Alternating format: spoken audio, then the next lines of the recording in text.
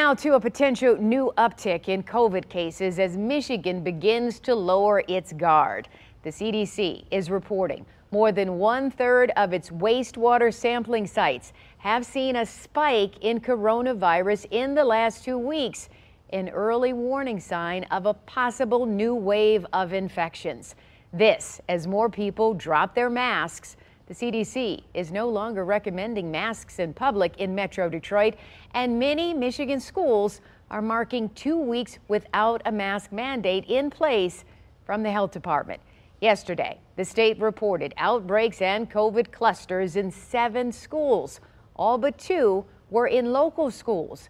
7 Action News reporter Kimberly Craig is taking a closer look at the state of COVID in our schools without the extra layer of protection. In schools, you'll still see some students wearing masks and some not. And while COVID cases are going down, some schools are still seeing outbreaks.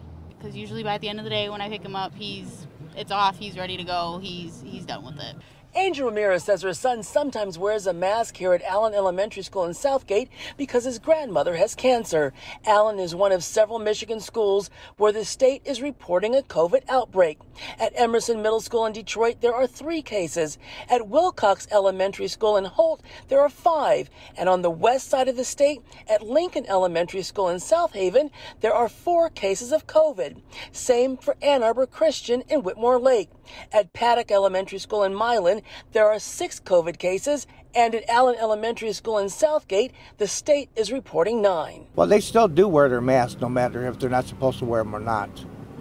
You know, there's still the chance of them getting COVID no matter what. So our school-age cases are down about more than 90% since the peak of the Omicron surge. Dr. Avni Sheth is Wayne County's medical health officer. She says everyone can help keep COVID cases trending down if anyone who isn't feeling well stays home and gets tested, and if positive, follow isolation protocols. So we're still very much living with COVID-19, right? The cases are coming down, but there's still virus in the community.